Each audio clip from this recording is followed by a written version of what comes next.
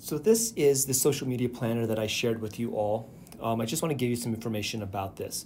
First of all, the information that you need to put in really only belongs in the spaces right here where it says to put in a screenshot. Until we get to Instagram, Twitter, you do not need to put any information in there because I'm not requiring that of you. So what you need to do would actually be to put your link here of your blog. You do not need to deal with any of this information or put any of this stuff in. This is social media planning for our strategic class, trying to figure out an easier way for you guys to actually just submit all of the work that I'm having you do in one easy place instead of multiple assignments.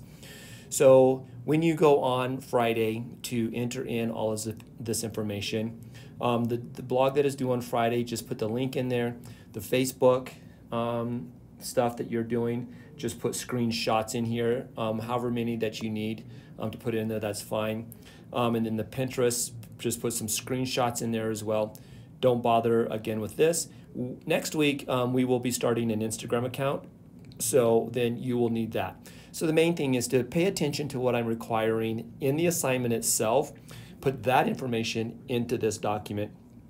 That way, you do all of the work, but put it into one document, one assignment. Hopefully this will streamline all of the assignments that I've been having you do into one easier one. So let's just go from there. And if this is still confusing to you, please let me know because I'm trying to figure out a better way to actually have you put all this work in.